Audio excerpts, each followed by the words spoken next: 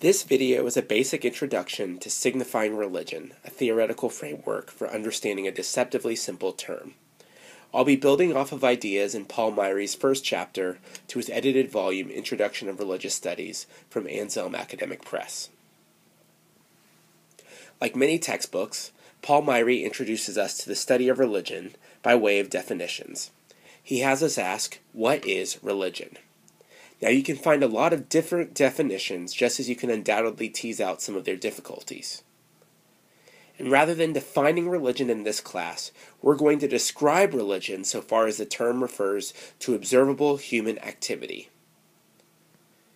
From your study of history, you know this activity covers a lot of subtle and not so subtle expressions, but these expressions say something about the humans involved. Myhre uses the phrase core values to get at this.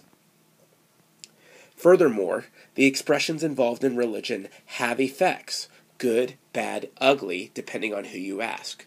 We call expression with effect discourse. So when we describe religion, we're interested in a human activity whose reflection of core values has some discursive power or significance. You might be asking, well, why is religion so significant? Or why not call this thing something else? And the answer is yes. In fact, people of all sorts have used different names for this very process of meaning-making, but as Jonathan Z. Smith tells us, there's a long history of people using this term religion to label what and who they deem as noteworthy. Our task is to notice what's going on with this and how it works. That means our descriptions of these instances need to be a bit more nuanced. When we observe religion happening, we're really talking about signifiers, or people, taking signs, symbols, things that point your attention elsewhere, and people making those things significant.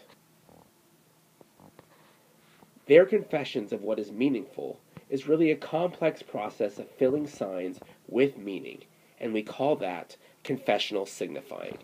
Expressions of how these things are or should be would be examples of this. Of course, for us to notice that these are expressions in the first place, they have to have some effect. This is what doing religion looks like. When we attempt to explain how this works, we too are signifying religion. We're critically signifying. We use our intellectual methods and theories to say, hey, there's something to learn about the human here. And we're not just going to learn about the particular discourse of these confessional signifiers. We can learn about the core of human beings, homo religiosus, the human who does religion. And for the scholar of religion, that's critically significant. So when you think religion, you know that this is an opportunity to describe what confessional signifiers are doing and to explain what that says more broadly about human beings. Should you be asked to say something insightful about religion, say for a class or just in everyday life, think about making a thesis-driven argument.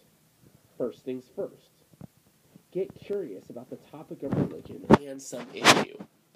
Ask how it plays out in a specific example. We would call this the confessional signifying right. Then use one of your critical tools to examine the confessional signifying. And ask yourself what your study signifies about how human religion, or how human activity, which we call religion, works. That analysis is what we call religious studies. And in our class, we can call that signifying religion.